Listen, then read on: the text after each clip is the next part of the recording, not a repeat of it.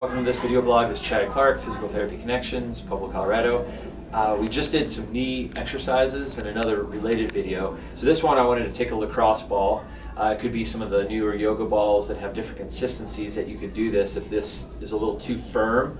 But basically there's some trigger points that people get sometimes in their quad or this upper thigh muscle. And you would just use this as an assessment tool, trying to find some of the worst spots. If you find a really tight, painful spot, what you want to do is you want to keep it as pain-free as possible, believe it or not. So you find it's painful, and then you would work it side to side, so you're going perpendicular to how the muscle fibers run for the most part. And then you're going to do some parallel movement. So what I tell people is you're making like a T, a cross, or an X pattern if you want to use that.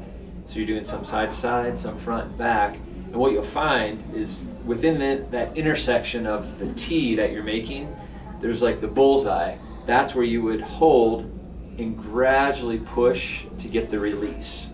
So those are the three steps. You would want to find an area. Another one that's related to knee pain could be in your calf muscle. And you would find that area. Let's say that's really painful for me. I'd put a gentle, gradually increasing pressure. And then what I would do is go up and down and side to side. So there's my T pattern. And then the third step would be hold and gradually push and allow the muscle and the connective tissue to release. The most important thing is, yes, you are kind of stretching the muscles, but that connective tissue called fascia, that's what you're really trying to release. That can help you with your pain.